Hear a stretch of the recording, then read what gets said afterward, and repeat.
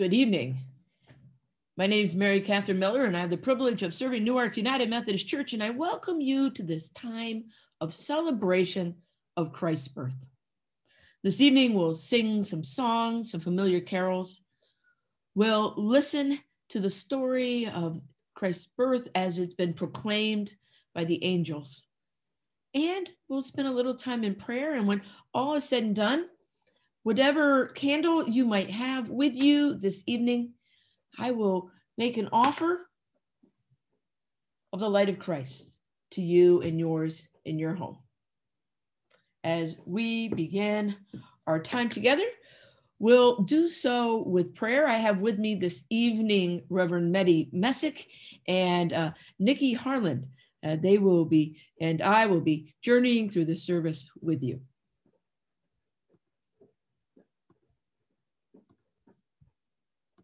Let us pray. Come, Lord Jesus, into our hearts and into our homes. There is a place for you. Make yourself at home. On this night, we once again visit your cradle in Bethlehem to see with our own eyes the wondrous love of God graciously shared with us in you, Emmanuel, God with us. Fill our hearts with joy and peace, and our lips with endless songs of praise. Amen. And now we will journey to Bethlehem, the place of Christ's birth, our Savior's birth, and join together in singing O Little Town of Bethlehem, played by and sung by Brett Izza. The words are here for you. I encourage you to sing along at home.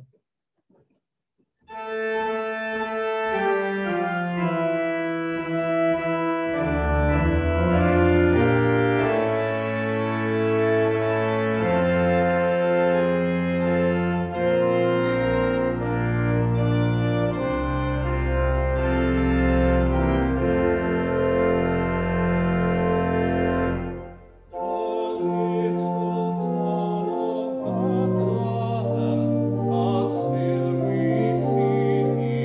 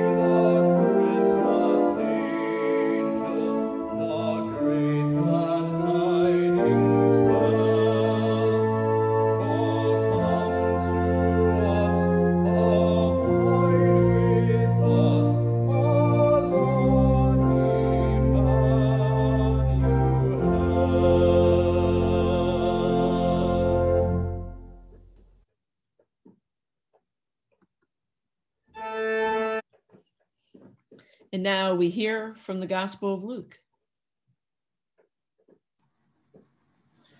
The verse is Luke chapter 2, verses 8 through 14. In that region, there were shepherds living in the fields, keeping watch over their flock by night. Then an angel of the Lord stood before them, and the glory of the Lord shone around them, and they were terrified. But the angel said to them, "Do not be afraid, for see, I am bringing you good news of great joy for all the people. To you is born this day in the city of David a Savior who is the Messiah, the Lord. This will be a sign for you. You will find a child wrapped in bands of cloth and lying in a manger." And suddenly there was with the angel a multitude of heavenly hosts praising God and saying, "Glory to God in the highest heaven, and on earth peace among those whom he favors." And now let's sing of that Savior, that child who was born, away in a manger.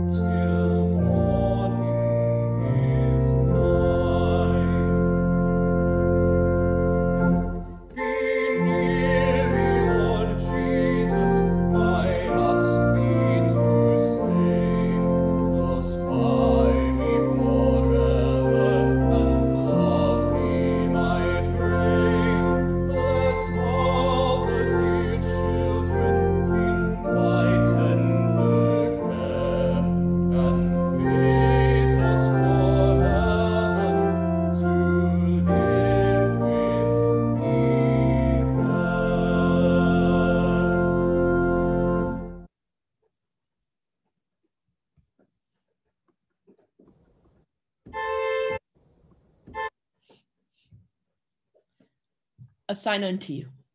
Medi, I'm going to stop the share so we can see you. Okay.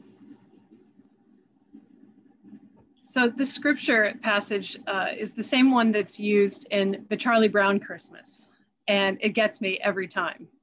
For years, I would watch with my family, who consisted of my parents and my sister.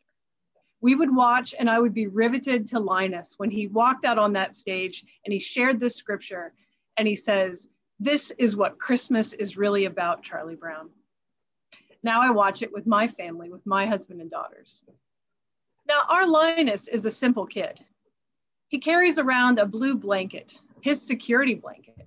And while many may want to discount him for doing this, he's pretty astute about the world around him because of that secure attachment that he has. He too realizes that Christmas has become too commercialized. Now, this is a very interesting commentary on American society, considering this animated special is dated back to 1965. Whoa, if it was too commercialized then, what would he or we call now? But due to the pandemic, I'm pretty much the only individual to leave my house for work, for groceries, and some of the other errands that need to be done. So I have to tell you, I've been hearing Christmas music since October in some stores. It's easy to get overwhelmed and just burned out by the time now Christmas Eve rolls around. And of course, like the rest of you, I'm getting 15 to 20 emails a day that are simply flashy graphics promoting sales and discounts and bargains for things I care nothing about. Okay, that's not exactly new. It's all of this pandemic stuff, right? COVID just won't seem to go away, even in this night of all nights where we have to be apart. We cannot be with some of our loved ones, and we have been missing them for so long. And at this Christmas Eve, 2020, I still come back to the same Christmas scriptures, poems, music, and films. And while it is so different, admittedly, it isn't. And I hear Linus. Let's call him a prophet for a moment. I hear the prophet Linus's words in my ears. And there were in the fields shepherds keeping watch over their flock by night. And lo, the angel of the Lord appeared to them, and the glory of the Lord shone around them, and they were sore afraid. It always struck me that he said, Linus said sore afraid. And yes, it's probably just a child's mispronunciation of the word so, yet to me, it reveals the degree to which they were afraid. And this year, I think after months and months of waiting and watching, amidst racial injustice, political fighting, misinformation, and feeling this illness of COVID come closer and closer and closer to our lives and to our families, each of us are starting to think, this is going to affect me if it hasn't already. I have to say, I think we all are sore afraid. I think we have been afraid for so long that we are sore to the core. We are feeling the effects of feeling sore afraid for months and months of not knowing what will happen next. And yet life and all its myriad wonders continues in the midst of a worldwide pandemic. A young man who once claimed that I saved his life by inviting him to go to his very first Alcoholics Anonymous meeting was able to celebrate the birth of his firstborn daughter with his wife back in March. He's alive, he claims to some extent because of me, but he's the one who's done the work for the past 5 years. He's in a much better place because of having lived a life of unity, sobriety, and recovery. And now he has a newborn baby. Babies always bring us hope, like his child and tonight in the story of our Christ child. Children are born in good times and in bad. They come when they want to, we are told, and I know it's true. My own 2 daughters came into this world when they wanted to and in their own unique ways. And true to the trope, Christ came when he was supposed to, in a troublesome, vulnerable way, as a babe wrapped in cloth in a borrowed manger. I like the scripture from Luke because the high and mighty angels were speaking to the lowest in our cast of characters. And honestly, this year, I feel kinship with the lowest in our cast of characters. I feel like I've been a shepherd, watching my flock by day and by night, trying my best to keep them safe, and honestly, not getting much sleep through these long nights of the pandemic. The most important part that jumps out at me is that the angels would appear in all their glory around these very simple shepherds, frankly, freak the heck out of them, and then say, do not be afraid, do not fear. Well, we are afraid. We are sore afraid. We are tired and sore afraid. But they say this, look to the sign. For the wise men, the sign was a bright star, the brightest star, which with the science we know this year might be the illumination associated with the alignment of Saturn and Jupiter. God using God's own creation to create a sign unto them. For the shepherds, it was a baby, lying in a manger, an unexpected sign for the Savior to come, but a clearly different one, and one that perhaps the shepherds would really understand. They surely would know what a manger was and what it represented. These were people of the land, people who knew all the ins and outs of animals and their care and all the stuff that was associated with that work. It also meant low estate, simple, meager means. Maybe, just maybe, this baby will be one of us. And yet the heavenly host chose to tell them first. The people who probably already noticed, these were the people who probably already noticed a great shining light in the sky in a way that they had never witnessed before. But that was not their sign. It was the baby. As we journey into the darkness of this night, and as we hear the angels tell us to not be afraid, knowing that we are sore afraid, I ask you, what is the sign that God is giving unto you? What is the sign that reminds you that God is not dead and God does not sleep? What is the sign that reminds you of what Christmas is really about?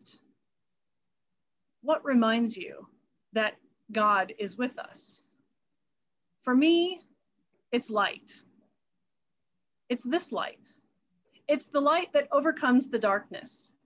It's the light that we pass, even virtually, from one to another, so that the light can grow and grow and grow. Believing that the light can overcome the darkness that we've been living in for all of these months, but also it's so many other things.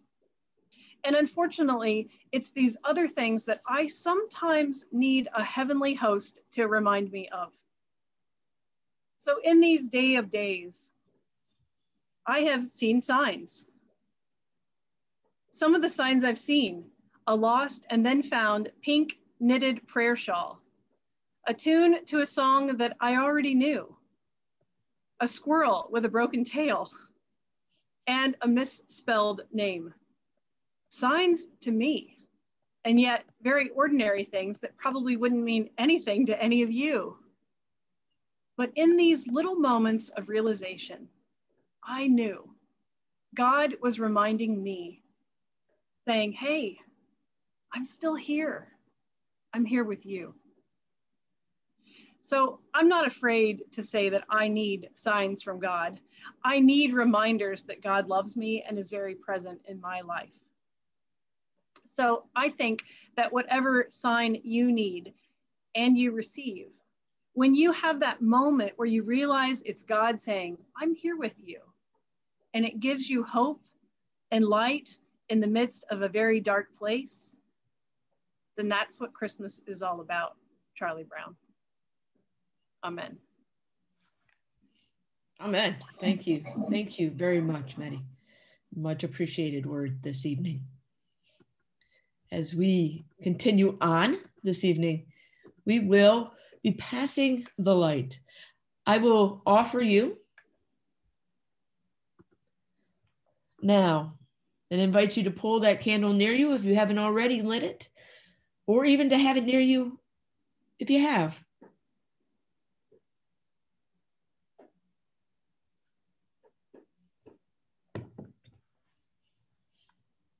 I offer you the light of Christ. May it chase away any darkness that seeks to overcome your heart. May it fill you to overflowing with peace, hope, love, and joy this day and always.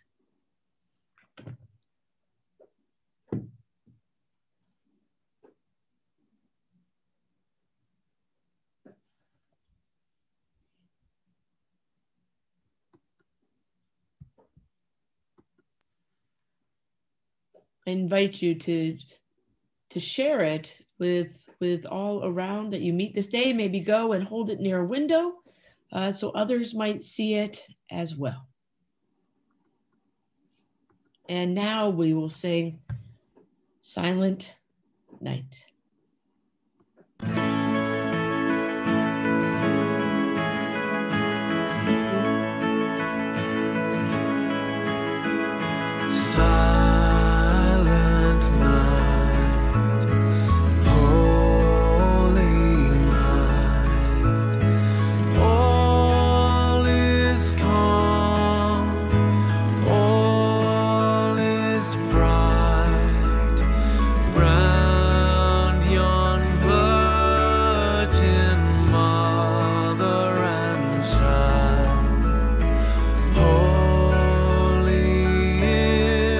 and so tender and mild.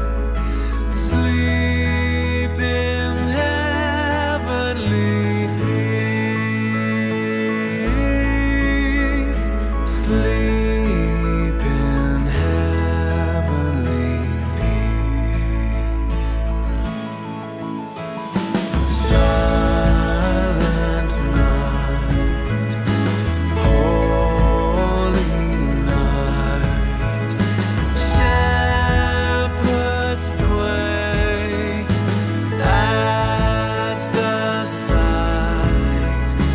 Glory stream from heaven afar. Heavenly hosts sing hallelujah. Christ the Savior is born.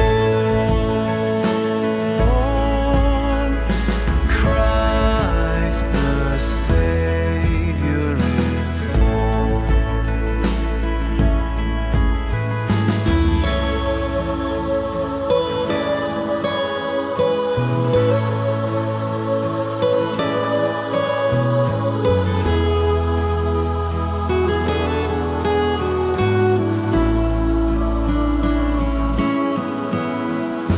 Silent night, holy night, Son of God, love's pure light, radiant beams from thy holy face. With the dawn of redeeming grace,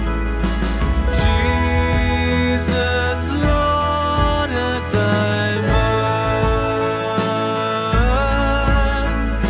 Jesus, Lord, at thy birth.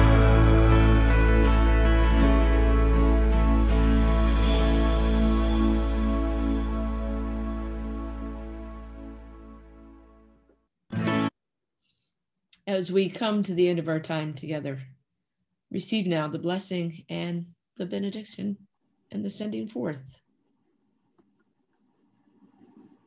Let us pray. Holy God, we just thank you for this time that we could be together and that we could join each other even virtually. And we ask that you would continue to be with us as we go from this time together to be with more family, to be with friends in whatever ways are safest for us. And now may I say, may the God of signs and wonders bless you this Christmas night. Go in peace, carrying and sharing the light of Christ with everyone and everywhere you go. Merry Christmas. Merry Christmas. Amen.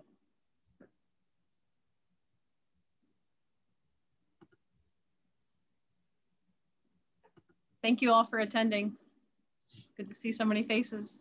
So I have stopped the live stream, which means now if you would like to chat, you're more than welcome to for a few minutes. So you will know it's not going out on Facebook at this moment. I have stopped that.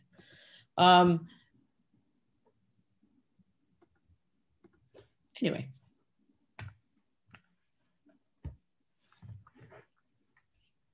It's a quiet bunch tonight. So Merry Christmas. God bless. I'm going to end the service for all.